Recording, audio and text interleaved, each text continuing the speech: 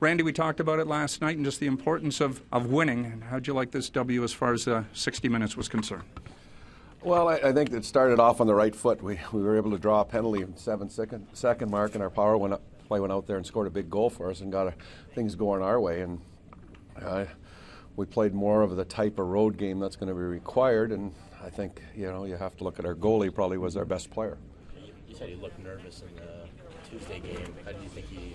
Well, I don't think he looked nervous at all tonight. That was part of the reason. A goalie going in after a long absence has some rust, as most players do, and he's very vulnerable to any little mistake that is made, and if he makes any, it usually ends in your net. But I thought that the goals that were scored against him in Florida were goals that weren't stoppable. And there were 2 deflections that went in, and then the one was the post and in, so that was the mindset behind it, and after reviewing it, I felt that he deserved another opportunity. Good segue to a perfect penalty kill here tonight, 4 for 4 in a bounce-back game from what you got on Tuesday night.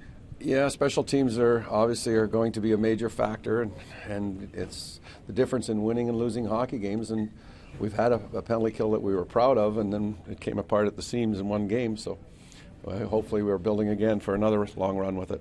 Randy, some people forget sometimes that Jake Gardner's a rookie. He makes mistakes like against Washington. But when you see a goal like that with God-given talent, is that a flash of the potential that he has? Of course. And when you see a player of that youth doing those things, that makes everybody very exciting. That the skill set and the drive and the ability to skate and all of those things put together. And when he matures into an NHL veteran, I don't know, that'll be 2 years, 3 years, or if it's next year, that there's a potential for something very special. Further to that, when you look at Reimer, he turns 24 today. This was his second year in the league, maybe first full season in the league. The growing pains, are they to be expected? Well, I think there's been so much finger pointing at goaltending in the situation before I came here, and then when you are new here, all you try to do is do an analysis of what they're giving you. And I think that the one thing that we have to do as a coaching staff and as a hockey club is to keep more pucks out of that critical area, that scoring area, keep things to the outside.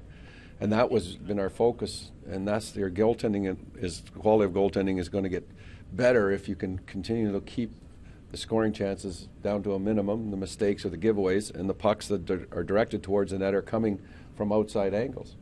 Did you get more sustained offensive pressure down there in terms of keeping the pressure on the opposition tonight, do you think?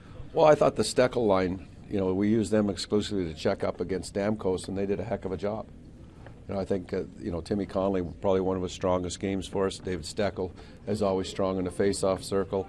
Those are 2 of the players on that line that really did grind, and then Joey Crabb delivers a big goal for us. So anytime you can get that kind of production out of your checking line, you got to feel that they've made a compliment to your team's success. And I thought our mindset was much better tonight as far as the turnovers. We turned the puck over in the first period far too many times. I think it was 7 at the offensive blue line we counted, and they made a conscious effort that wasn't going to happen in the second, and it made a difference in the hockey game for us.